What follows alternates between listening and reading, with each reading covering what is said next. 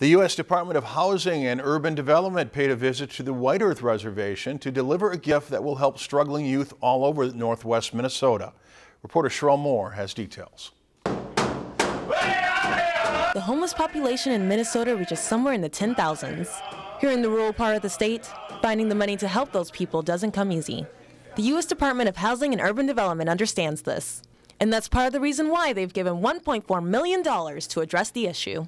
When you think about a lot of HUD grants, people talk about the urban environment, the urban cities, the Las Vegas, the Los Angeleses of the world. It's so much more difficult to target and find the youth homeless in this part of the country. The local governments will decide what to do with the money.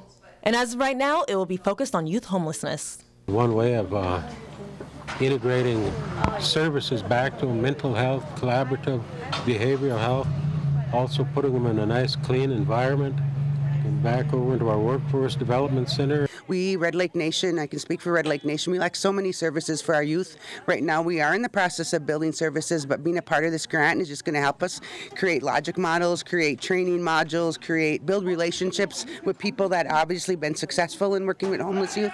To ensure the grant meets needs, HUD relied upon recommendations of young people who have experienced homelessness themselves.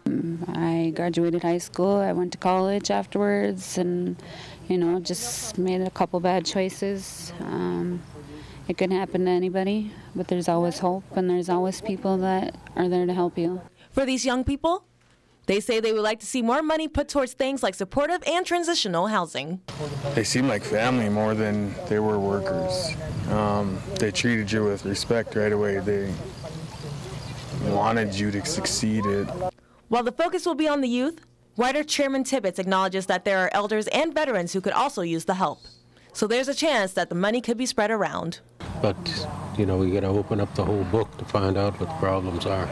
Reporting in Nadawash, Sherelle Moore, Lakeland News. The HUD grant is one of 11 that will be given out to communities all over the country.